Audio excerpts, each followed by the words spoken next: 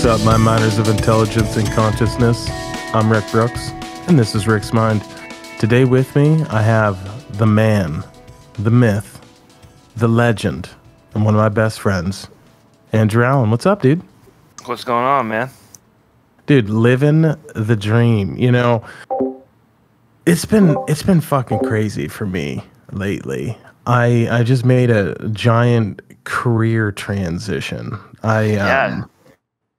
Yeah, go ahead. No, oh man, you've been putting that in the works for a while now. You've been trying to manifest that for probably about a year. You've been talking about it, you know, and it's really cool to see it finally fucking come to fruition, man. I just talking to you the last few times in our phone conversations, you just sound livelier. There's like life back into you. Your soul isn't so much sucked anymore. Is that kind of how you're feeling right now? Yeah, that's how I feel, dude. I mean, like, what happened was, it's kind of an interesting journey, because like I would talk about how much I hated my job as a freight broker, and I was like, I went up to Seattle with the lady. I was around to her friends and around a lot of these late 20s, early 30-year-old men and women, and they're all in tech. And pretty soon I started talking like salaries, and I was like, "You make how much?" And I was like, "Fuck my job, bro. Like, I'm out. I'm out." I mean, actually, not that I didn't make a bad living, but I was over it, man. And I want to get into tech, instead of like. You might have to get me into tech or get what you're doing, because I know fucking working in socials and schools and shit, I fucking probably get paid in peanuts compared to what you guys get paid now. And well, first off, I don't know why I don't know why you ever went into this field. It's terrible. The stories that you tell me are so depressing. I would not want to do what you do or do what Jen does. Like, it's terrible. They're just her career field is disgusting. Like, she's cleaning up after people, helping them move, helping people. Fuck that, man. Can't do it. Nope, won't do it. God bless her. She's an angel. It's all about the profit, dude. Have you been watching this new fucking sensational show on Netflix called the Squid Games or Squid Game? No, I have not. Oh my god. Well, dude, you gotta watch it. It's fantastic, and it's a South Korean show, but I watch with the subtitles. I can't watch it dubbed. But dude, it's all what it is. They get these people who are just gamblers. They're just pretty much at their wits' end, and they're all just striving for money. And I don't want to give too much away, but it's almost a Hunger Games / Saw kind of vibe. But go ahead. I'm sorry to interrupt. So one of the stories is, so they take all these gambling addicts, for a bunch of people who need money, a lot of people who are desperate, people who've, pissed away all their money, and they find them and they take them to this place, and they don't know where they're at, and they have to play a game, and the game is red light, green light.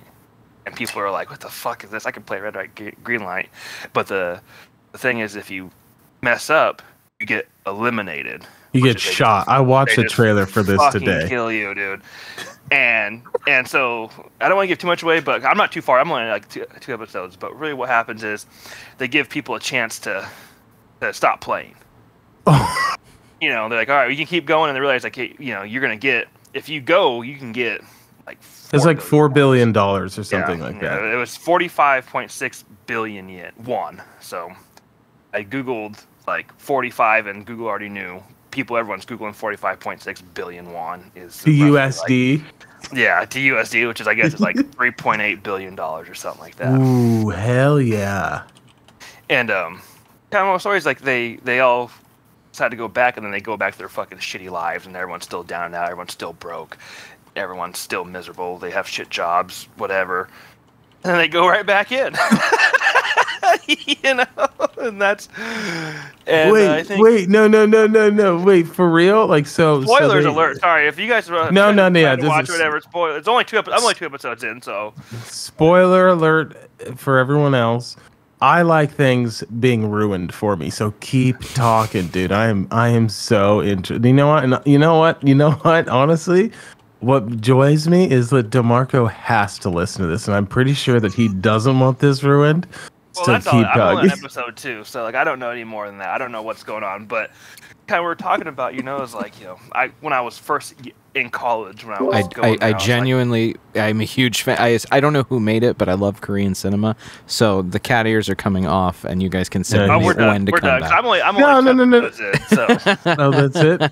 So, But so no, these. I was just saying the moral of the story is that was like when I was going to college, I was going there because I wanted to do a career that like, I thought I was going to be able to help make a difference. I was like kind of young and thinking, I don't need a job that's about money because college is I think I took a bunch of mushrooms actually too, and I kind of realized like I had this big revelation. I was like, you know what, the world needs people to help people, and this is what college is. It's a place to meet people, connect, and to build better community and build better people. We need to help, all the humans, everything. And so it's like, I'm gonna go in a job where I can help people and make a difference because that's what the world needs. Like, money is just this fucking illusion that we created. Money is only valuable as what we deem it's valuable. It's fake. It's imaginary. I'm going on this whole hippy dippy bullshit mushroom trip. I'm like, you know what? That's what I'm doing. I'm gonna help people. If 31-year-old Andrew could go tell 21-year-old Andrew to fucking stop with that fucking bullshit and go into business or finance or something like that, fucking go study a math book, go fucking study the math because what the fuck are you doing?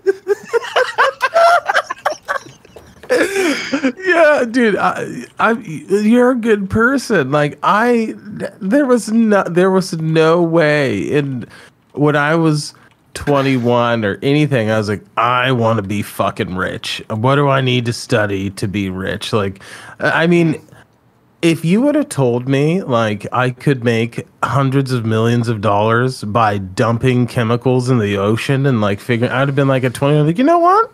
We can fix this. Science can fix this. This is and by the way, I hope Kyle's not Kyle. That's I swear a joke. to God, if Kyle is listening, I just had an interview with a scientist, is a global or an activist scientist. I'm joking, folks.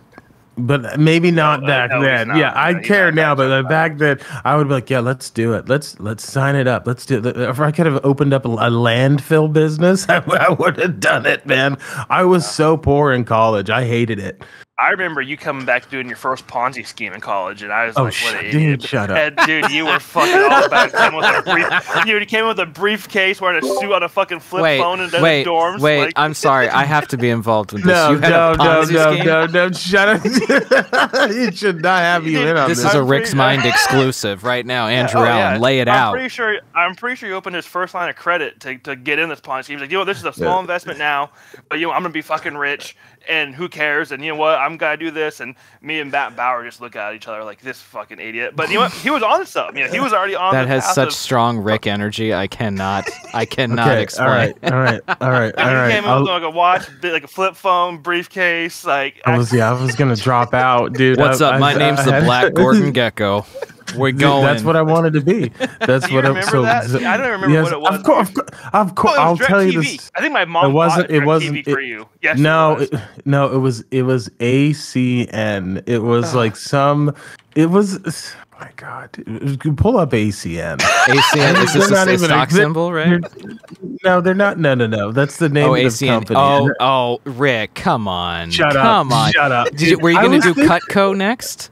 Like, listen, I would have probably tried that too. Honestly, if anybody could crush Cutco, you could do it because you could sell a dead rat to people. So let me just explain this. I went to this. This is partly my parents' fault. So mom and dad, screw you. But I went to this little meeting and listen, the girls were so hot. They were all so hot. And they seemed to be like rich, and everyone was like talking about how much. Which, by the way, if you're in sales and everyone's like, "You're gonna make a lot of money," like maybe that might not be the company. That might not be the company for you. But anyways, everyone's like, and I'm like, I'm gonna do this. Like, it's like $500 to get started, and I was selling like phone. Like it's so fucking stupid. Like obviously, this is like early iPhone. Like this is probably before. This is before like FaceTime. Yeah, this is like before FaceTime, before it really like, we figured out what the capability of the cell phone was. Everyone thought that these video like this, it's think of like a Cisco phone where you have video capabilities and you're selling that. Plus I was selling like TV packages or some. I forgot about that. Like TV. I signed your I mom up. swear to I God, my sold to mom your did it. mom. Yeah. My mom was support. She barely even knew you, but I was like, "This is my friend from college. She's fucking trying to help him out," and that's what she does. She's like, "Oh hell yeah!" She bought a car from Dan Plant. Well, she needed a car, but that's what she did. Oh, Dan's selling a car. Fuck yeah! Like, shout out Dan Plant. Is the Bums podcast ever coming back?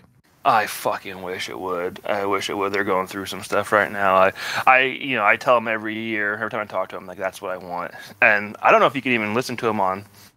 Right now, I think they took it down. If you guys don't know, Bums is some of my friends back home in Washington, Oregon, created a hip hop albums review podcast titled Bums, and they would rate them with the cheek scale, 2 cheek, 1 cheek. If it sucked, had a big butthole. And they would go back and they really do a lot of like older hip hop albums, like a lot of Nas and like just good hip hop. And they review it, and it was the funniest podcast. Interesting too, very interesting, very informative. I listened to so much more hip hop because of them. I'm like, wait, I've never listened to that whole album. I listened to a song or two from. And it was really cool. So if it's out there, shout out to Bums. Please come back. Like, we shout out to Bums. Like Cliff was good. I've had Dan on the podcast. They had me on their podcast. We reviewed A Tribe Called Quest, their most recent album, and I absolutely gave it 2 cheeks. I mean, and I think Cliff gave it 1.5 cheeks, and we almost fought. We almost dueled. Almost fought to the death over that.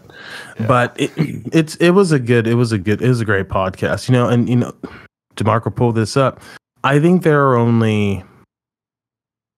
1 million podcasts out there, and I think that only like 100,000 or something are actually active. And I'm totally wrong on those numbers, but I'm going to say that currently looking. Okay, sounds cool. Good though. So I'm gonna keep rolling with this until DeMarco corrects me. So I'm not giving up on this dream. No way. This is too fun to do. Well, how hard? Well, give me how hard is it? Give it someone why is it easy to kind of start a podcast? Or what takes it to keep it maintained and keep it going? Because I feel like a lot of consistency.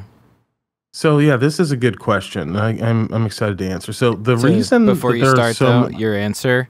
The closest numbers they have is from 2018. The total number of podcasts there are 18.5 million episodes on 525,000 active shows. That's on Apple Podcasts. So if it's on Apple Podcasts, it's probably everywhere. Okay, so 500 and so how many there's only 520,000 active podcasts. 525,000. Well, that was a little off. Yeah, but how many podcasts are out there? Oh, fucking, I don't know. Let's see if you can find that. I was totally wrong. But anyways, I'll go on that. Oh, here's this is from April of this year. 1 million active podcasts, 30 million podcast episodes. So that's doubled from 2018. Good. 100 languages.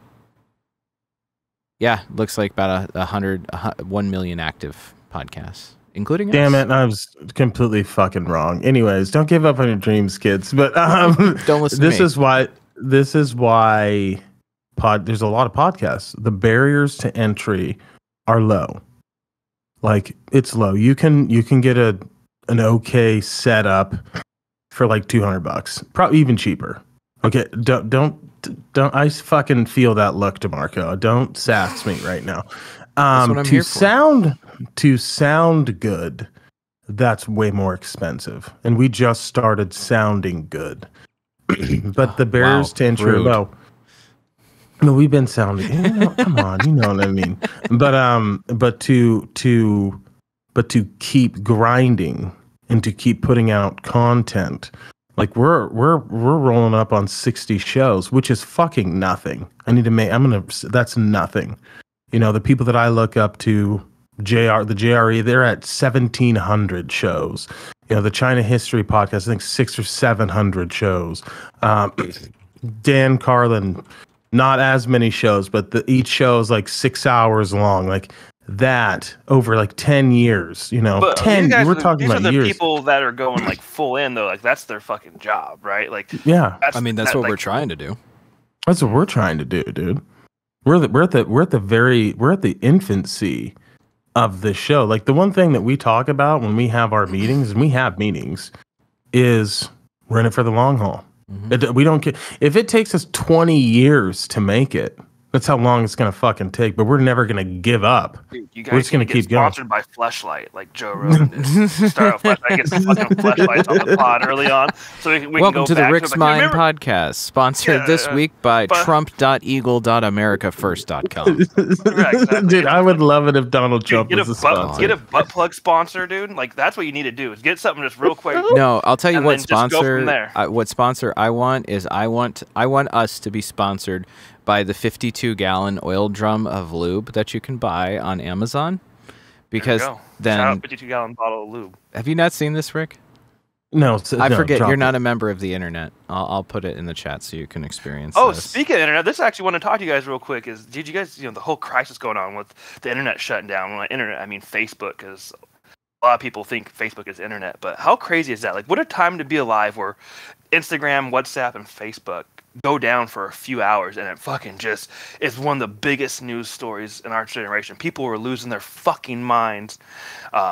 People were saying small businesses rely on it and all that. And then it's just so crazy that like before, like what, 20, 25 years ago, we didn't even have the internet. And now like you can't access a website for more than 6 hours. People are losing their fucking minds. So I actually, that's a good thing to discuss, because I didn't know. Well, that's not true. I read about it this morning, like Facebook, Instagram. I didn't know WhatsApp went down. They went down. Oh, yeah. Facebook owns WhatsApp.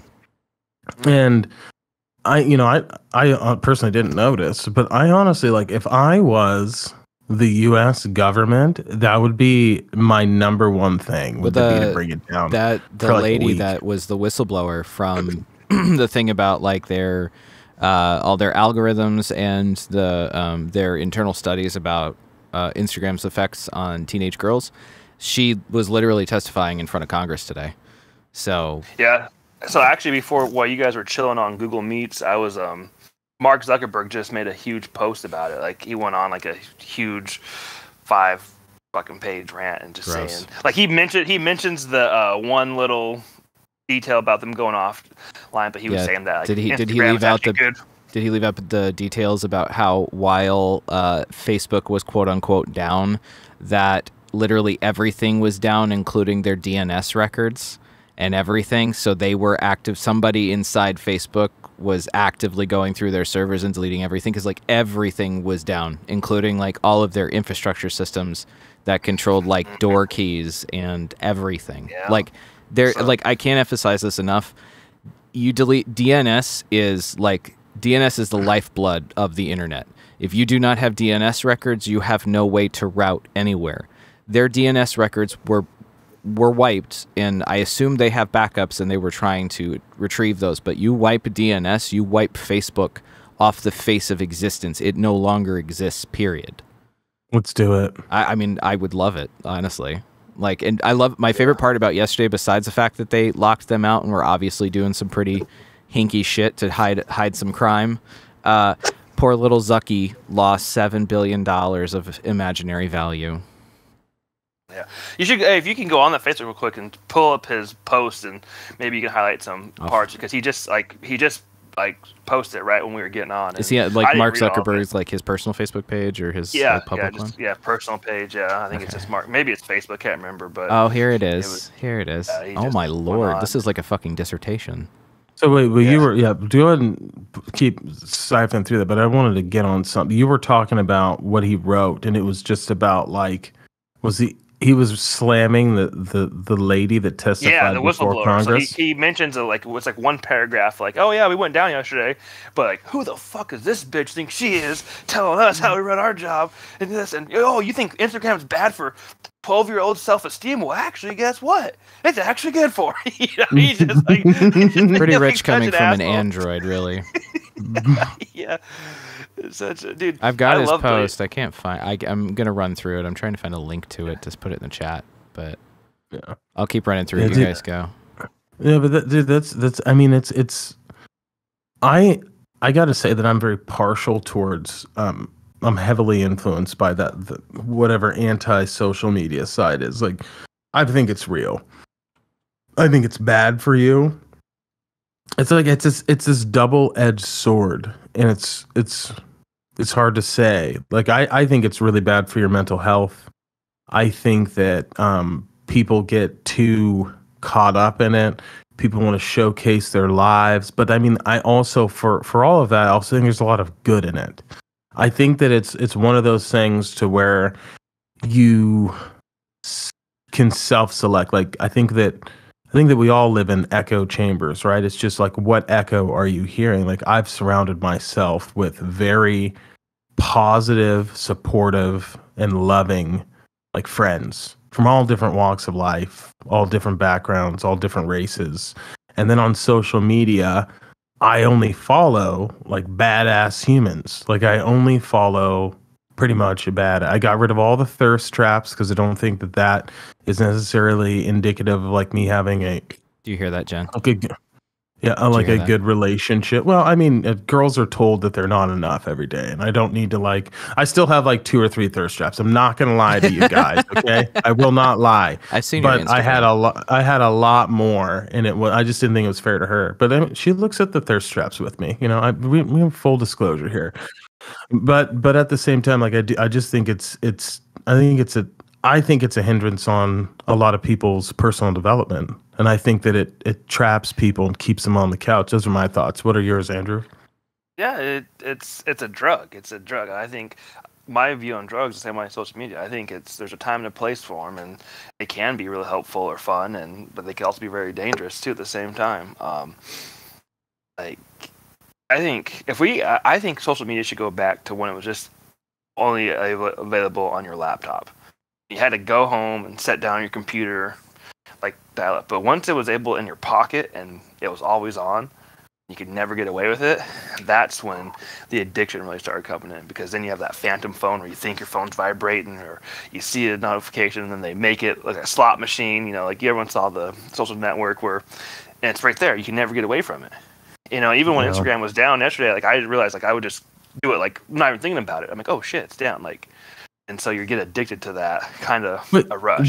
What could you just not get on it? Like, I did see, this is the thing.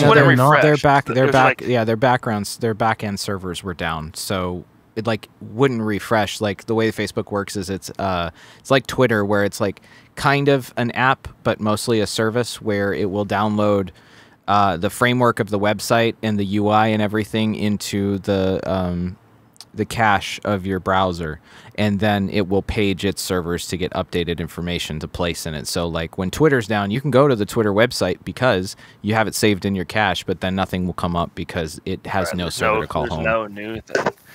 But yeah, so social media is one of those things where it's a huge time suck, but it can also be valuable too. Like, how many people in this world, say from about 2013 to now, have careers or have done something because of social media?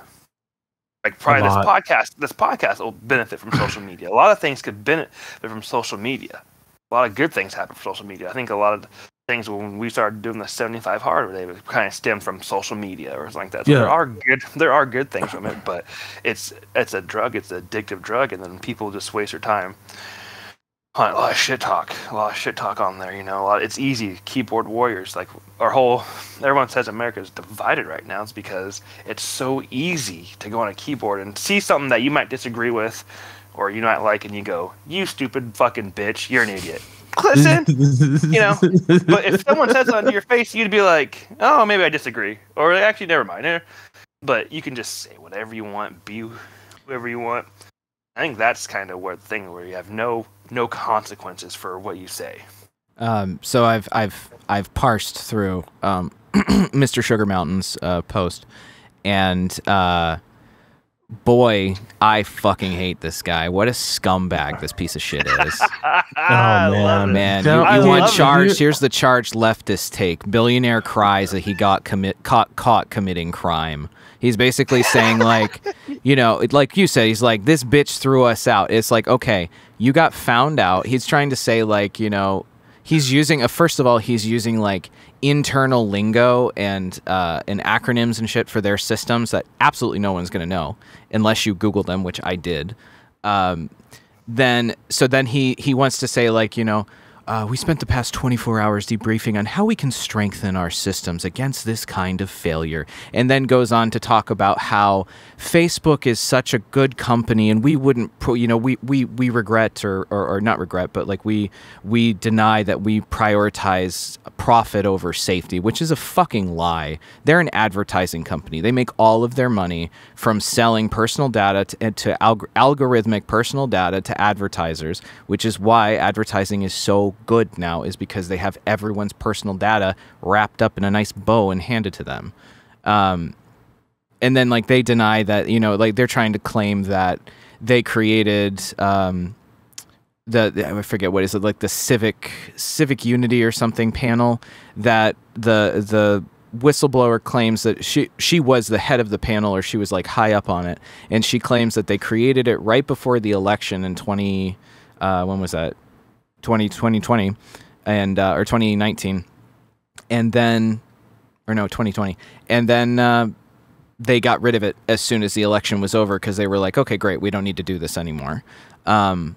And then they, you know, and she talked about how their algorithm was being programmed to take down specific viewpoints, and all the conservatives have been, you know, crying and moaning that it's been, you know, white people are being oppressed because Facebook is taking down our false claims about vaccines, when in reality it's actually taking down everyone. It's taking down conservatives, but it's also taking down leftists, and the only posts it doesn't seem to touch are your typical kind of like left of center neoliberals that run the show, which is, neoliberals are essentially, they're just like the bootlickers for billionaires. They're just denying everything. It's all bullshit. He's so up his own ass. Even if he has one, he's an android. So yeah, one thing you see, like, when someone is guilty or who are guilty, they come out so totally on the defensive. Like, if he's really, like, why even have that post? You know, like, I feel like, well, dude, here's like that. I just think that there was a lot of like intellectual capital, you know, leaked in this, and you know, he's angry. I mean, this man, he's pissed off because he lost $7 billion in a day. Let me talk though. This man, this is a great man. Okay, Rick. This man created he created an amazing platform to connect people to one another. Rick, and he made a website so you could rate hot chicks that you want to fuck at Harvard. That's what he did. I'm not done yet. Let me continue. This is a great man. If it wasn't for this man, you know, think about it. He bought Instagram. He optimized it. Okay, he's optimized Facebook. Okay, he is a billionaire. He is a charitable man, and he's looking out for our best interests. And I support him. I 100%. I'm coming out. I'm coming out in support of Daddy Z. What's up? I mean, want that sweet sugar. You know? No, I mean, I think he's a great man. What do you think? Daddy Zuck. Oh, please Zuck me, Daddy. Billionaires just fascinate me because, like, they are like a different breed. I think once you have that much money, your mind changes. I'm personally convinced you can't be a billionaire without being a psychopath to some level. Right. Got Elon Musk of the world, you know, the people who, like, you know, Jeff Bezos rides a fucking giant dildo in space, and he's like, fucking yeah, you know, and it's crazy. Yeah, I think once you have that much money, you can't be a normal person. You can't relate. So when he thinks he's, you know, doing all this, he really doesn't even have any idea. Like, they're not. Like, have you seen that video? I think Bill Gates was on Ellen, and he had no idea how much a fucking gallon of milk costs. You know, these guys are so out of this world. They don't even know what the fuck is, like, how to act normal or do anything because they have so much money. They don't understand. Like, a normal person, $100 is a lot of money to a fucking average Joe Blow. Dude, these guys could fucking wipe their ass with a fucking $200,000 and wouldn't even notice, you know? Oh yeah. He said, I think the interview you're referring to, I think they asked him how much a gallon of milk costs. He's like, I think $20, $20. Yeah, it's $20. There's a bunch of items. Like, how much does this cost? And he's like, oh fuck, you know. What's a loaf of bread? $60? I don't know. Yeah, exactly. You know. God. And Zuckerberg's like the worst kind of billionaire too, because he likes to play this game like he's just this totally normal dude that likes to go windsurfing and wear $5 t-shirts and shorts he buys at Walmart and live in a normal house when he's worth more than God could imagine. You know? Yeah, I have a question. What do you think? Do you think it's respectable or a fucking piece of shit when you hear these billionaires, driving fucking little Priuses and wearing $10 t-shirts? Yeah, fuck them. It's guillotine season, baby. The world would be a better place without any billionaire alive. Okay. Well, no. I'm not even saying that. I'm saying like if you're a billionaire, fucking dress like one. Fuck, I want you wearing fucking some expensive shit. I want you driving. I think that's way cooler than if you're Warren Buffett's fucking house only costs $100,000 or some shit like that. Like, nah, dude, fucking ball out, dude. Fucking buy a building, you know. Yeah, it's like I'll give Peter Thiel some credit. He's got some drip. Like the man knows how to hang a suit. Like Bill Gates looks like I don't even know what he looks like what Mark Zuckerberg's going to look like in 40 years. You know, he's just an emaciated nerd. I like figures like Warren Buffett. I really do. That really, because to him, I don't really think it's about the money. It's about the game. It's about winning. It's about the stock market, right? And being smarter than everyone else. And I enjoy that. I enjoy the guys that are flashy. I, unlike DeMarco, love that there are billionaires. I think it's cool. I don't think you should. I think that money creates innovation. I think that if it wasn't the fact that you could make more money than God himself or whatever, I like that incentivizes people to work hard. And anyone that says that we should tax the rich is an idiot, because you can't tax the rich because it's cheaper for them to hire an accountant and a lawyer to get out of paying taxes. Well, also to add to that, you can't tax the rich because they're actually not that rich. They aren't really billionaire. It's all bullshit valuation. And the way that it's fascinating that I recently was reading about.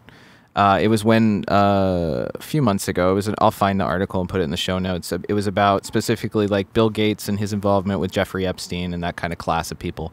And none of these guys actually have a whole lot of money. They have way more money than any of us. They're genuinely unbelievably wealthy. They have a few $100 million, and then they've got a ton of profit or property and assets and everything. But everything is just fake credit. It's all fake. It's money is fake. It's all right. That's what 21-year-old Andrew realized when he was doing mushrooms. I just saw Trey Crowder, he goes by the liberal redneck. He made a good point. He's like, you know what? $32 trillion looks like? I don't know. No one does, because it's not real. Money's fake. Especially when you get up to those numbers.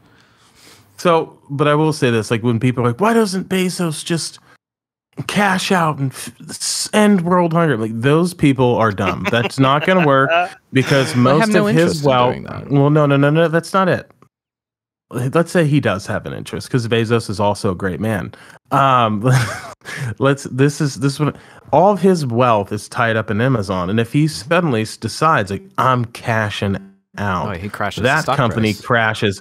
The evaluation of that company goes way down. Everyone's like, why is he getting out of Amazon? So he can't necessarily do that. He can cash out he could cash out a few thousand shares, make a few $100 million and be fine. But if he removes all of his position, then it's chaos and pandemonium. So he can't do that. He's tied to that company. That's a part of it. So that's why a lot of these billionaires can't solve world hunger, because their empires would go into self-destruct mode. Right, but then that how much money is enough money, though, Rick? How much for you, Rick Brooks? If you said, all right, give me, what's the number where you could think you're cool? More. But how much? What do you think? More. Whatever number you come up with, I need more. I need more. I need at least enough need at least enough of a mega economy. So take China and the United States economy, combined them. So I need both of their GDPs, right? I need enough money to fund, have a standing army. I just need more. I need all of it. I need all of the money, and then I'm not going to stop working. I'm just being facetious, but I don't know. I don't have a number. I mean, I wrote down on a piece of paper I will have $100 million by the time I'm. I think it's like 55 or something. So I gotta get on that. But I felt like 100 milli. I think that would be like cool. I think it would be cool to have that much money. That way there you're pretty much, there's not a lot of problems on the planet Earth that $100 million isn't going to solve. Yeah, Joe Rogan always says to have enough to have fuck you money, and I don't know what that number is, but that's what I want. I just want to have money. That's it. He had that before though. Like he had that. He had that. I feel like you once you cross it into the 12 figures. I think you're in fuck you money. Once you have at least like I would say you need to be like at least above like 100 million. 10 milli. Like 10 milli. If you have like 20-25 million, and then like let's say like 6 or 7 of that's pretty liquid, like you have real estate, you have your cash flowing, you don't need to work, you're self-insured, right? You're fucking self-insured. That is a level to where you can pretty much tell people to fuck off. Like you just do whatever it is you want to do. If you've got enough money to potentially have a jet, like I wouldn't say buy. You could say rent or charter jets on the reg, and not like that doesn't hurt you. That's a good place to be. You're pretty much free. And that's something that's important with finance to understand. Is like not necessarily what your number is, but like you need to kind of look at like the lifestyle that you want to have. You should look at how much it costs. Like how much does it cost to charter a jet? Like how much money would you need if that's what you want to do? If you want to take that picture of you getting on that plane for social media, for Instagram, you need to know how much that costs so you can adjust your goals in your life accordingly. Like have a plan to get there. A lot of people just dream, but they don't plan, They don't look into things. What about Jet Set? Do you guys know about Jet Set? You can rent private jets on essentially like a backhaul. Let's say they have a client. Let's say Grant Cardone is flying to Atlanta, and he's like, I'm going to be here for a few days. I'm going to lease my jet out. You could book a seat or a few seats on that jet as it flies back to whichever route it goes. Like there's a lot of like cool companies like that you can look into once you kind of become a high net worth individual. And yes, I have looked into this because I won't do that. Well, and this all goes back to the moral of the story is fuck them kids. That's what we tie that shit in a knot, that little bow, and saying, yeah. See, if I had billionaire money, honestly, my goal in life is to make as much fucking money as I possibly can and give every cent of it away. Like, oh, shut the fuck up, dude. Absolutely. You're such a liar. No, I swear to God.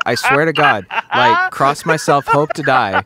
I swear to God, I want to make shit. No, for real. I want to make like I need some of that money. I want to make as much money as I can and keep like, I don't know, a few like 10, 20, 30 million dollars for myself and family. Okay. And put it in trust so it will grow and keep growing and stay and just pay us out in interest. Like none of us need more than like, I don't know. I feel like an unreasonable amount of money per annum is like $300,000 a year. I don't even know what to do if I made literally if I made $2,000 a month. I have no clue how I would use it. Like, just goes fast, I mean, I'd find it. Like, I'm very poor. It's hard to be honest. No, I know exactly. Like, if I made $5,000 a month, like fuck, I'd be living like ridiculous. I really think you need to look into your finances and see where your money goes. Listen, the more you make, the more you spend, and then pretty soon it's just little things, and then like. Because I remember one time when I was like, man, if I make $100,000 a year, that's fucking perfect. We're done. And now we're there, and you're like, oh shit, like where's it going? And I think that, and we're not living lavishly. We're living a lot better. You can go on a little more trips. Oh, speaking of trips, dude, shout out to fucking Denver, Colorado, dude. Fucking, it was just there. There's no place like it in fucking America. I'll tell you that right now. I need to go back. If you haven't been, anyone listen, go to Denver, Rick. That's the spot. People don't realize it's 300 days of sunshine a year. It's fucking beautiful. It was a good time. We were at weddings. Weather was amazing. Brews, food, everything. No, Denver's a shithole. It's not nice. Dude. Why are you putting Denver out on? People listen. The to secret's the show. out, dude. The secret's out. Dude, I was just there. Secret's out. The Everyone's airport's there. creepy Dude. as fuck. Oh yeah, Illuminati Airport. Dude, Oh my god. Another thing, I'm jumping around because I was saying my other utopia before Denver was Bend, Oregon. And did you hear what happened in Bend? No, dude. Did you hear this story? No, I didn't. But Ben's a shithole. Don't go there. Yeah, well, I guess there's some straight up 2021 style Emmett Till kind of shit going on, dude, in Bend, Oregon. Fucking, not to bring the bummer cast down, but a 21-year-old black dude just was fucking shot dead cold because he was talking to some dude's white girlfriend, and the guy just fucking shot him. Fucking Oregon, god damn it! Why is it that I left the deep south for here? What? Yep.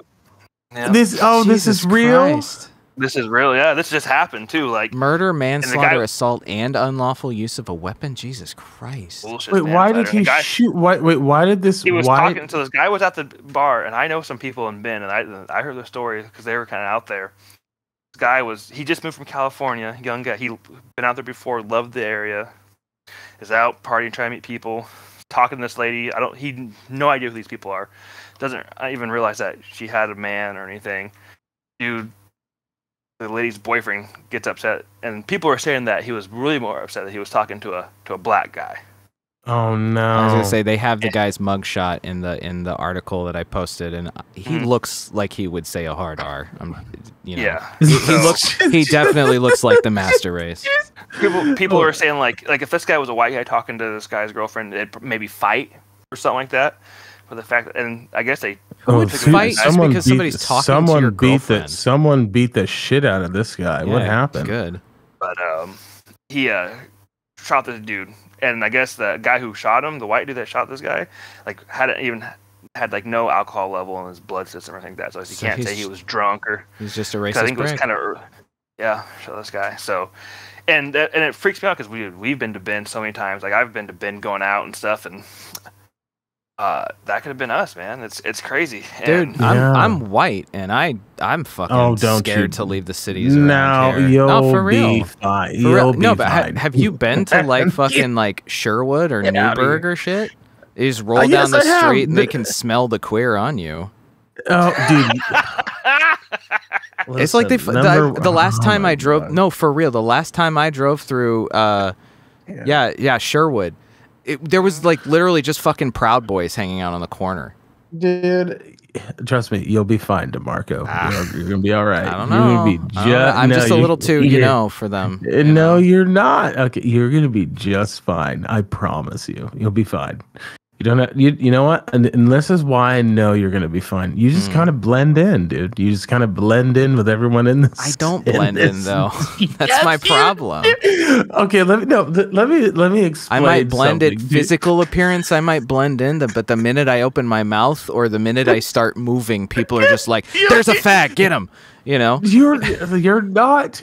Listen, I love you to death, but listen. You got a beard.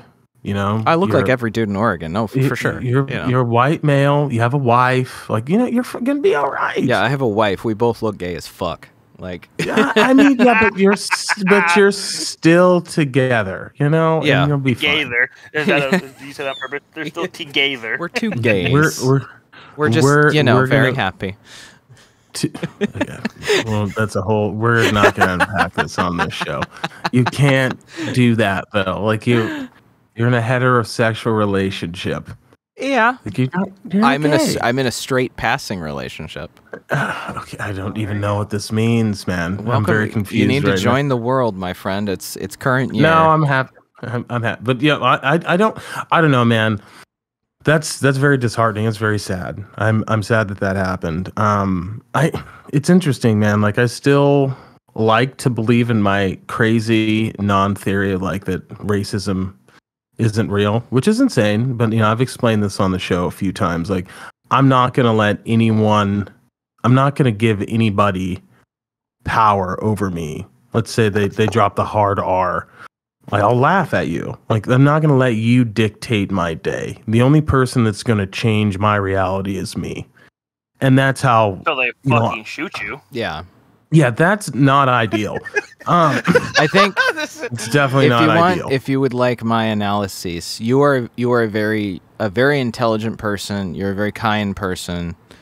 You've also grown up around like fairly middle class, I think, and like, you know, you're black, so you've gone and seen shit, but you work in corporate stuff. There's a lot of fucking shitty people because the problem is they see you and they're not gonna do it unless you try something. They see me and I'm the white dude and they're gonna come up and they're gonna start talking that shit to me like somehow I'm gonna participate, you know. And you do look like you would. I know. I totally look like I would drop a hard R. Like I look like my dad. Unfortunately, 100%. We used to go camping in northern Idaho. Well, no. I look like my dad because up by Coeur. We were outside of Coeur d'Alene, like out in the fucking woods. And this is pre-Ruby Ridge. We'll be quiet about. Oh yeah. Geez, yeah, pre-Ruby Ridge. My dad looks like me. He's bald, shaved head. He didn't have a beard, but he had a mustache. And he was wearing are you sure he wasn't going to those meetings? For real, that's where I'm going. He was wearing camo pants because we were out camping, and like my mom and I were in the grocery store buying something, and this checkout lady, she's being real friendly, chatting with mom and stuff, and then dad walks up just like, hey, how's it going? And they're like, Nazi. Because they legit thought he was a skinhead because I mean he was shaved head, but like, yeah, see that's been my experience is that I've just been around a lot of people that are racist because of the places I've lived, and they're just like, hey, you want to be racist with me? And I'm like, no. Why would I? It's like, no. Yeah. It's just crazy, like, you know, because I was just in Bend a few months ago, and we were out doing the same thing, and like that was one of my first observations. Was like, damn, Bend is really white. Like, it's really white. There was like no diversity. There's no Mexicans. Hardly any Asians. There's no Asians. It was just white people. And not saying there was bad. Like, it was fine. Like, we had a good time and everything. But I think anywhere needs diversity. Like, we were so focused on the years, you know, during segregation and this and white utopias and white flight and this and the black people can't stay here. And people kind of get in their bubble. So then when you have all these people who all look alike and there's no other cultures, you get to know people, then you do, when you see someone who doesn't look like you do get a little weird. And kind of what you're saying, Rick, maybe people aren't racist, but when they see someone different than them or who they think is different than them, people act weird and they just do weird, crazy shit. Yeah. I think it'd be better if they're all included. And to be fair, like, I'm a very generous, I don't get offended easy at all. And I've definitely had, you know, instances where I'm very patient and understanding. I mean, I'll speak to, I'll tell that. I'll tell it off air, but, you know, just change the name. Tell it on air. I just don't like. I hate talking about race because it bores me.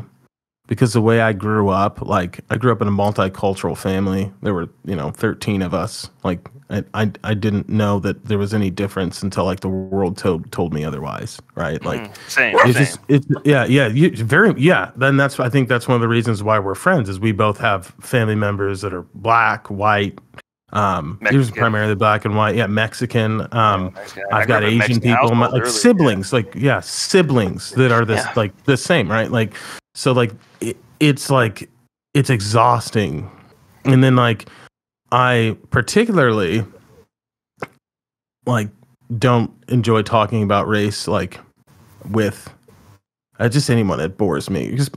No, and DeMarco, I love you. Well, I didn't say a thing. Like white people when they're like bring up like discriminate, I'm like, I just don't really want to have this conversation. I'd much rather white people don't get discriminated against shit. Come on. The worst thing that will ever happen. Earlier in our conversation, we're alluding to being afraid of going to not because Newburgh. I'm white, but because I'm queer. That's why. I am, dude. I am. That's the thing. Like that's why I'm afraid.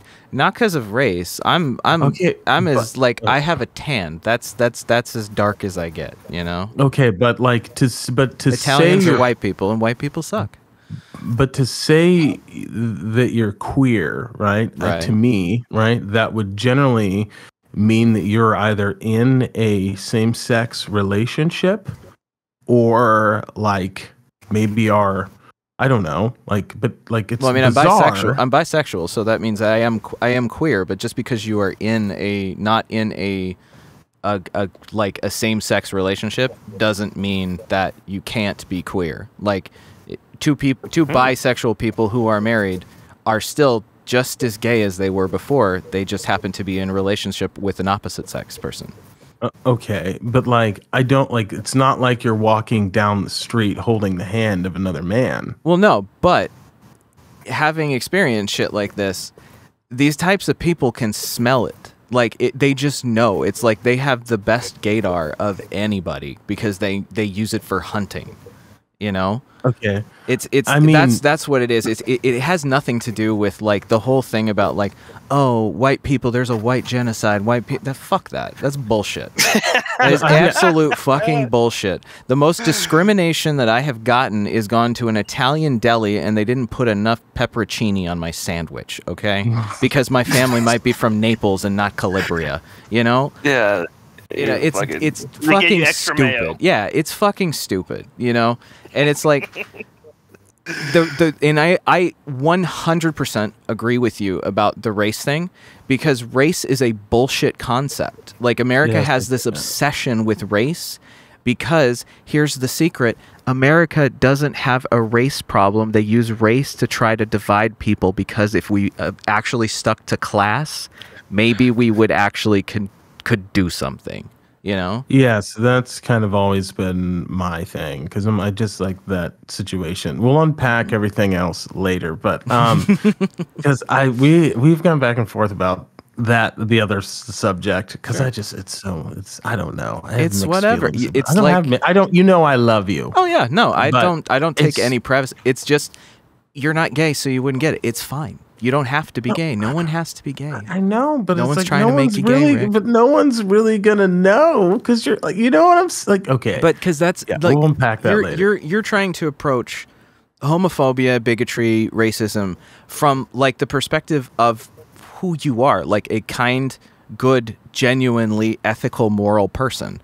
These people are inherently unethical and unmoral because you can't be a moral or ethical person and hate somebody for a completely non-important and like you can't hate people for a non-factor, right?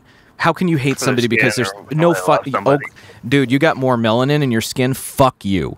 You know? Yeah, it's just like hey, you're gay, fuck you. You know, it's like it's you like love somebody. Yeah, fuck you. It's like childhood bullshit. Like, you know, but the joke's on the middle school bullies cuz like, you know, they were right, but, you know, it's like I should have listened to you such a long time ago. Yeah, this is true. Well, I wish you well in that experimentation. I'm not going to Sherwood or Newburgh, I'll tell you that much. Dude, there's nothing wrong with those. Sherwood is in wine country, yeah, man. But haven't you seen all the stuff about Newburgh? Yeah, but haven't you seen all the stuff about Newburgh in the last like month, 2 months?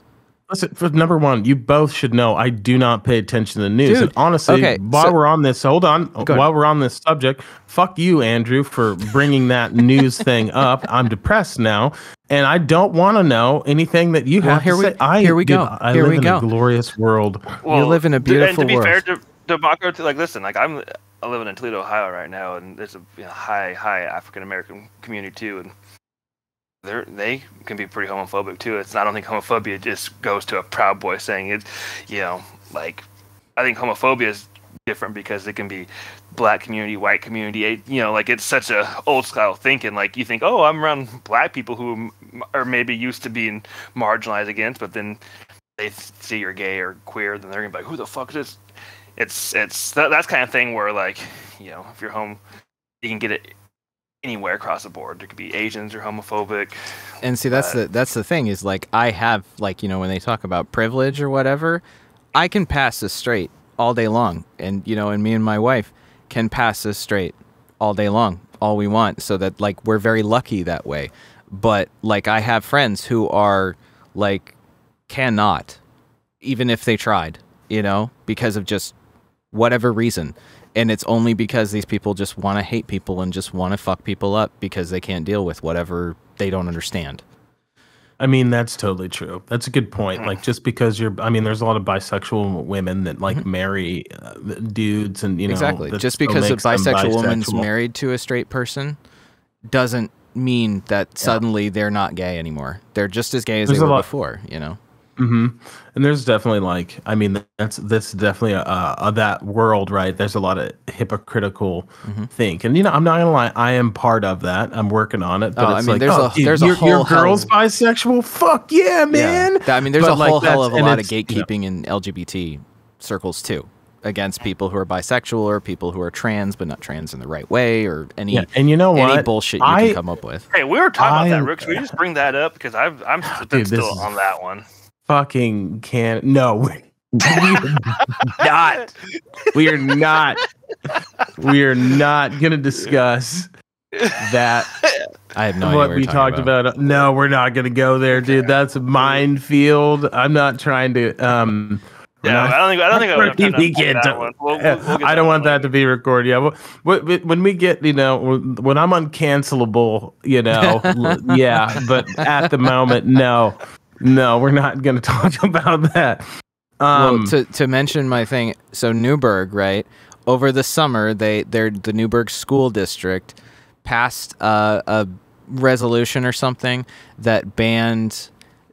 They said ban political symbols, but specifically reference Black Lives Matter flags or signs and pride flags as saying that they're inherently political symbols. But American flags are fine, which I don't understand. So it was going. What about Blue Lives Matter flags? Right, yeah. So going to, like, fast forward, this was now like 2 weeks ago, I think, or last week, they had their meeting where they were actually voting on the resolution. They passed it. The week before they passed it, when school started, an elementary school teacher in Newburgh showed up to work in full blackface to protest not passing it, because they said that they were being discriminated against because fucking children had gay pride flags.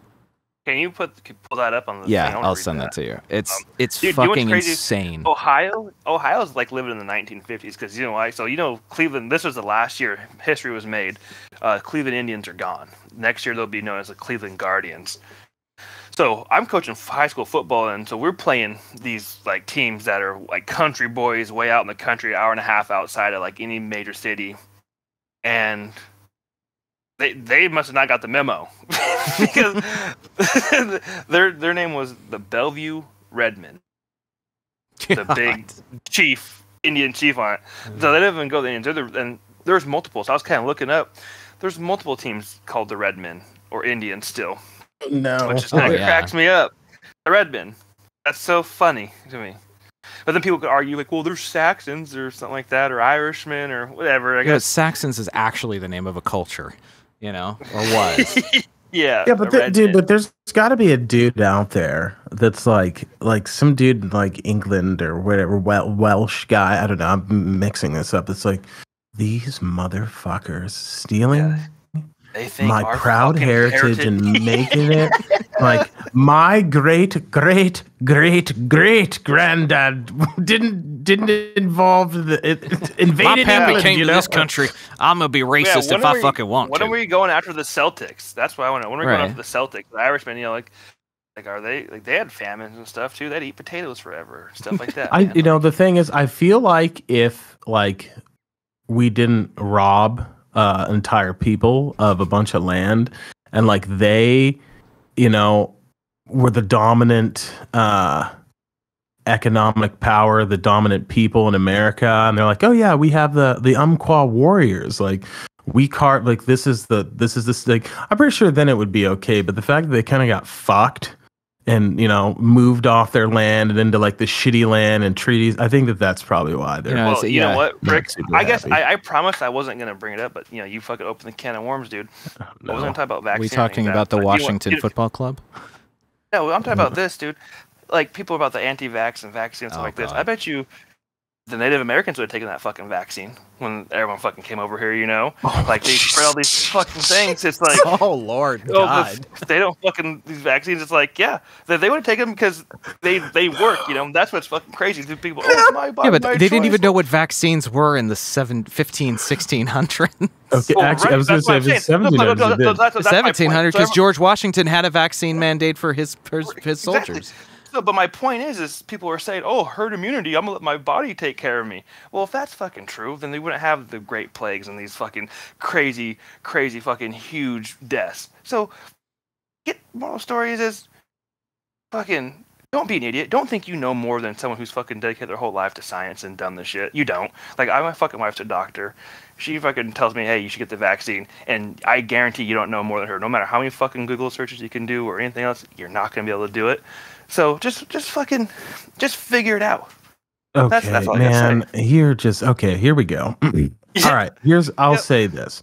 I'm pro-vaccine, right? But at the same time, I really don't like. Here's my issue with it. And I have issues. I think that's totally fine to have issues. Totally fine to have questions. If it clearly saves lives, like that's the data. Right. But also, like, you can still transmit it and you can still get it. Like, right. So I understand generally if you're a young person, you're like, I don't want to get this. I get it. I'm not mad at you. I don't hate you. I'm not in favor of mandates. I don't like them. I think it's an infringe. I mean, this is coming from a libertarian, maximum freedom. I don't like that. But like I do, yes, I think we should all get vaccinated. I'm not afraid of the jab. I'm not afraid of that, but I'm also not mad, angry, or hateful, or like want people to get sick and die. Like I think that needs to stop. But I do think that they do what they say they do. But I also understand the argument. It's like, listen, I'm not gonna say vaccine. I'm gonna say allergy medicine. My goodness. I took my allergy medicine and I'm still coughing and sneezing. I wish everyone else would take their allergy medicine too. Like I get that as well. Like I get it as well. I mean, I want to say this, like it's super early. We're still figuring this thing out as we go along, and we're going to probably make some mistakes. And I also think that it's been weaponized as a political thing, and it's not a political issue. But I see where people are like, yeah, it's like it doesn't work. I don't see that, but like the messaging and depending on where you get your information, that's going to state it. But I mean, there is something to that argument I just said, like, oh, that makes sense to me as well. Or like I went to a bar, I had to show my passport. I didn't like that. I was pretty upset about it. Whatever. I went to the bar. And we're all vaccinated there. Why do we have to wear our masks? Well, that doesn't make sense. From the data right now, it's starting to turn out that I think most of the vaccines are duds, or it's going to come out that they're duds. Because like look at, well, no, for real. Look at Israel. They had the highest vaccination rate in the entire world, and over 85% of their cases didn't work. No, they're like over 80. Like they had literally had one of the best vaccinations, and they have one of the worst Delta wave. Or Delta variant waves, or whatever you want to call it, and the majority of people that are sick are vaccinated. Oh man, please! I know God's fighting them. You want to know? You want to know my hope? That was a joke. I shouldn't say this. Yes, that was a fucking terrible joke. God, dude, you're gonna get this show canceled. Yeah, really. We're not even gonna make it to 100 because Alan's gonna fuck us. But here's what I'm trying to say. What if? All right, everyone, close your eyes and imagine this. What if there's these guys on the board, right, at Moderna, Pfizer, J and motherfucking J, and they're sitting around like, listen, guys, what if we create a vaccine, but what if we just give everybody saline and just fucking reap these profits, all right? And we'll get all this money, all right? And then we'll tell them, we'll put mixed data in there, And then, people are going to get sick. Some people are going to die. It's okay, but they have comorbidities. It's going to be fine. And then when we need to do the real vaccine, we'll administer the real shit. That's what we're going to do. Okay? And we're going to make more money. It's going to be great. Yeah. Well, Does that sound good, Fred? I think that's what's going to happen, though. We're going to have vaccines and boosters from now on. There's going to be a better vaccine next year. There's going to be this. Dude. I think that's just the world we're going to live in. Yeah, I got to get out of tech. I got to get out of tech and get into the pharmaceutics right now. And another thing is, like they said, the media's not going to stop reporting on it because the media, this is going to be their cash cow for 10 years. Talk about COVID and keep everyone hystericalized and fight with each other and stuff like that. So yeah, this is going to be a huge profit for media companies, pharmaceutical companies. The question I've been asking this whole time is, why has whenever they talk about any of these vaccines, all they talk about is Pfizer, right? Pfizer wasn't even the one who invented the technology. The mRNA vaccine technology was invented by Moderna. And Pfizer's the first name, and they got the big contract. What's Pfizer's? I'm sorry to interrupt you, dude. That was all. They got the big contract, What's Pfizer's stock? Do we need to start a Rick's Mind? We're just gonna have I'm gonna have a Rick's. I'm gonna do it in my Schwab account, just all the Rick's Mind stocks. We've invested in prison stocks so far, and those are the returns on those have been fantastic. They've been fantastic. Okay, listen. As me and you being black, we need to take benefits off of our incarcerated brethren, right? And we need to tell other black people to do the same thing. We need to become shareholders. We're taking over. We're corporating the prison system. Yeah. So we own prison stocks, and we also need to own Moderna, J&J, and Pfizer. What are those stocks doing? So do they pay a dividend? Do they pay a dividend? Yes, 3.69%. Oh well. So Pfizer. Let's see. Right now, Pfizer's at 42.32. That's still affordable. Prior to the pandemic, it's about the same right now. However, in early August, Pfizer stock was at 48. So it's still it's up a little bit, but not as much as you would expect. Oh, we're gonna have to buy in. We're gonna definitely have. I'm buying in, dude. On the Rick's Mind stock, stock exchange or the stock report, we're buying into Pfizer. I think that we're heading into Q4 right now. I think by Q1 there should be some very strong. We need to check into these prison stocks too. How are they doing? That's what I want to know. I'm actually very interested in that. That's actually a brilliant idea. Oh, these prison stocks. Oh, dude, I've been trying to get the black community mobilized on this for years, and no one will listen to me. Oh, hey, prison stocks tumble as Biden targets them with executive order. Oh, they do. Oh, then now's the time to buy. Core Civics at $894. Oh, that's cheap. Geo Group is at 760. And let's see, keep looking. Who was the other? Palantir was another one. Mr. Palantir's company. Palantir, that's a fantastic one. Ugh. How about George Soros? How about Soros and Company? There we go. Palantir's at 23.21. Oh, can we start making free Alex Jones shirts too? By the way. Oh my God, dude! You're just trying to get us canceled, aren't you? No. I'm gonna say this right now. I'm going to say this right now. I fucking love Alex Jones. Okay. I found out about him in college, and unfortunately I was deeply into conspiracy theories at that point. And I was like, this guy's God. I love him. And he's been right about a lot of shit. Okay. He's fucking crazy. He's an alcoholic. Most of the shows he does, he's hammered drunk. Dude, he's sober now, dude. He's sober. He stopped drinking? Oh, yeah, no. He was on Kill Tony a few shows ago, like 1 or 2 weeks ago, and he wasn't drinking. He quit drinking. See, I'm convinced for him. I'm convinced that he is either fucking crazy, he's a genius, or like an Andy Kaufman level performance artist. Like the greatest performance. See, I used to love Alex Jones until Sandy Hook, and he lost me then. Yeah. Okay.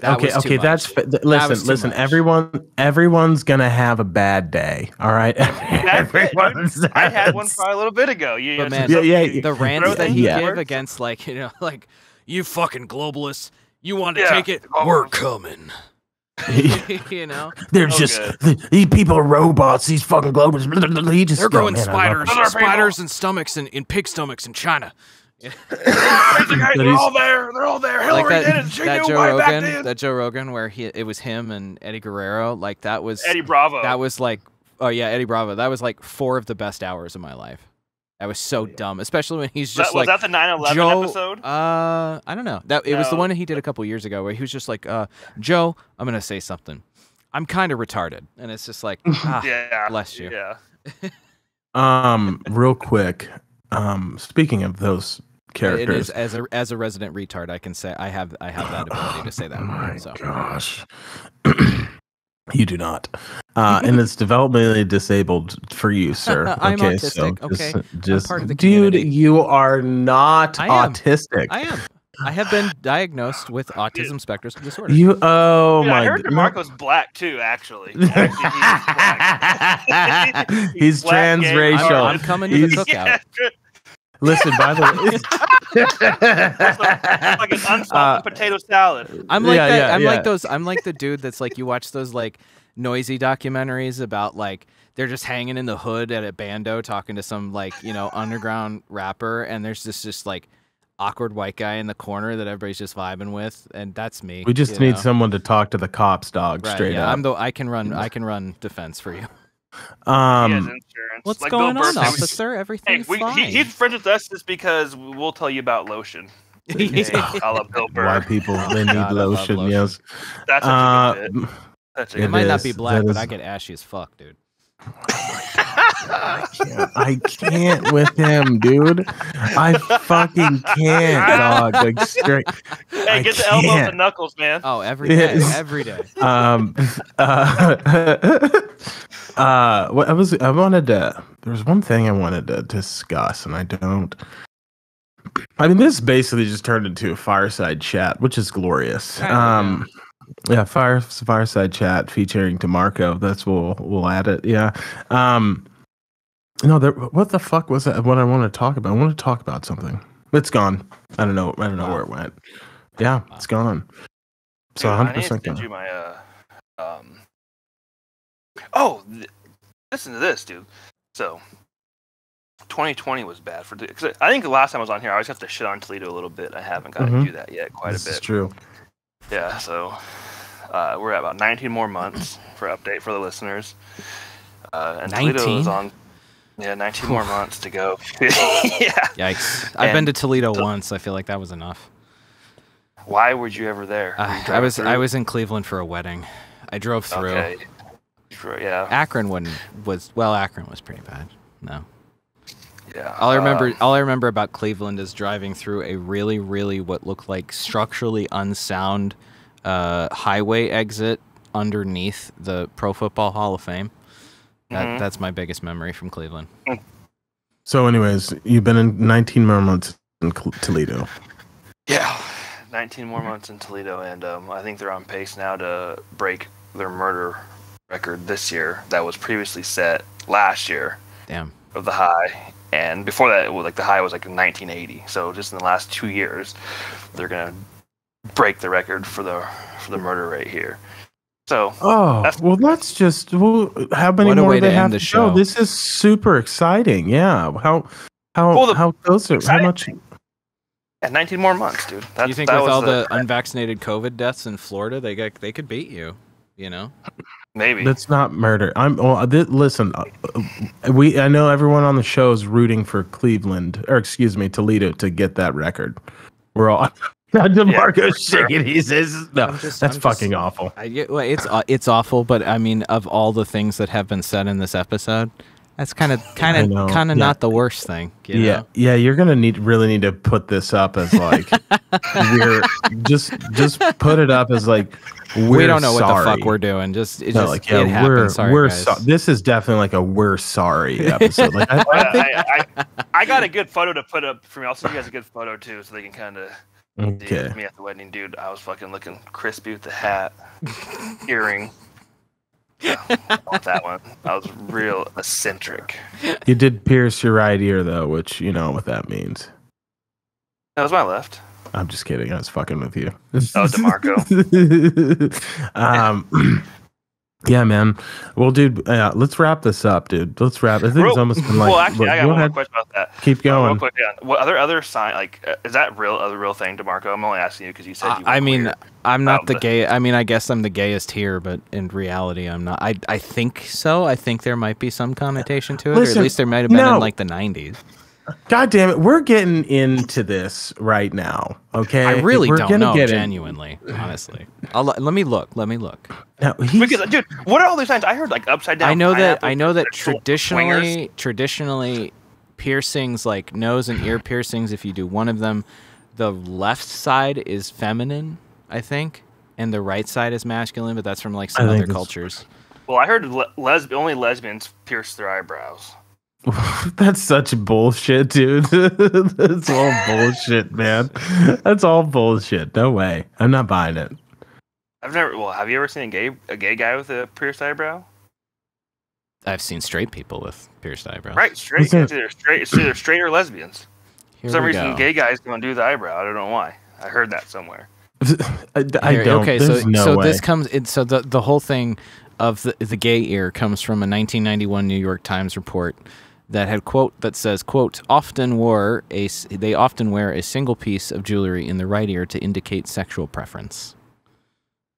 So yeah, you did the not gay ear. So right. That's just. I remember that was what I was told when they're like, "Are you gonna pierce them both or just one? Because you just got to be on the left." Yep. I said, "I'm a double piercing, dog." When I was in high school, I had those fake cubic zirconia diamonds, fucking diamonds. Oh, that's when you met me. I still had that. You did, yeah. Yeah. Funny thing. Andrew and I hated each other when we first met. We fucking were mortal enemies. All I remember first meeting you were just like, dude, you should listen to Tyler the Creator. Is that what I said? Yeah, that would something like that. He's like, you seem like you like Childish Gambino. Listen to Tyler the Creator, and I was like, all right, cool. And then you're like, oh my god. I was like, oh shit, I like this guy. Yeah, I was pretty deep into Odd Future Wolfgang at that time. Yeah, I still am. Yeah, I want to tell the story about how Andrew and I were mortal enemies. It was fall camp. And I see this African. And I was like, yeah, what's up? I mean, I hated him in the beginning because on the visiting day, he was wearing his Letterman's jacket, like when we were visiting the school. Yeah, I was still in fucking. No, the whole thing is I was still in high school. Drip.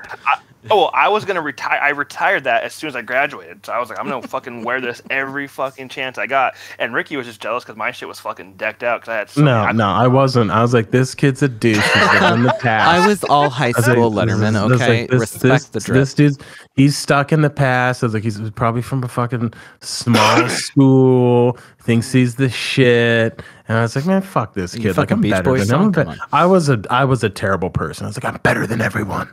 Anyways. Fall camp. We didn't even talk. I just saw him. I wanted nothing to do with him. I hated him. And so then fall camp, we show up and this motherfucker's rooming with me. And I was like, great. And I think that his sister, who's white, I thought it was his mom. She's a little older, but like beautiful. And sorry, but your sister's beautiful. You're making this awkward. Just get to the point. No. It's funny. It's a good story. And I was like, is that your mom? He's like, no, it's my sister. She's hot as fuck. That's what I said to him. Oh my god! And he just looks at me. I don't know. Like, I don't know him at all. I don't know him at all. And from that day, it was just war. It was war. But then we became friends, man. We talked so much shit. I did make you watch some terrible sci-fi movies. Yeah. Were you two in the same position group or something? Yeah, we were. Oh, okay. Yes, yeah, we were. Well, the thing is, because Ricky, back then he introduced himself as Ricky, then all of a sudden he goes, no, that's not. Oh my god! It's like, hey, I'm Ricky Brooks. Fucking do this. Right, I said, my name is. So anyway, then he goes, oh no, I fucking said Rick. And then this is he just started hanging out with people that I didn't really like, and I just knew they're all fucking full of shit, and then that was just, I was like, well, he's associated with those people, well, fuck him, and that's just what I did. Yeah. Then we became roommates again. I love hearing stories from your friends, Rick, because it's always just like, Man, Rick was such a piece of shit back in the day, but I love him. I was. I mean, I was a good. I was too, though. That's why That's why at some level we kind of like we were always attracted to each other, not like us physically, but like the universe kept put us together. The same dorm room, then the same building, right next to each other, and then we were neighbors. Like we had stayed at Heritage Hall on the 6th floor, and we were neighbors. And then at that point, it was like, all right, like plus, like it was nice living with him because like everyone else's like dorms looked like a fucking disaster, and we all kept our shit clean. Yeah. Like we were very organized. It was a very nice rooming situation for me. So yeah. And by the way, I definitely did not introduce myself as Ricky. Like that, I've gone by Rick since I was a sophomore in high school. Like, you're fucking nuts. I don't know where my intuition you figured it out to piss me off. Called you Ricky, huh? That was a huge point of contention at one point in time. But yeah, man, it's been 10 years I've known you. And I love you like a brother, dude. And as always, it's been 11. It's been a long time. Actually, maybe we met. It was 2009. Yeah, September, 10 years. August 10, 12, dude. Do the math. No, 12 years. 12 years. 12 years. Crazy, man. It's time's flying, man. It's been a journey, man, and it's been great watching you grow and continue on the humanitarian side of things and suffering and just like that's been like a joy to. I'm just. Hey, I was just telling the story. So the tale lives in Toledo, Ohio, about that one Halloween party you threw because we're in October now and it's spooky season and. Oh yeah. Remember that rager? Like it was like 700 people deep, dude. Like it was nuts. It was when I charge door. No, not at all, dude. We had two DJs. What a businessman, huh?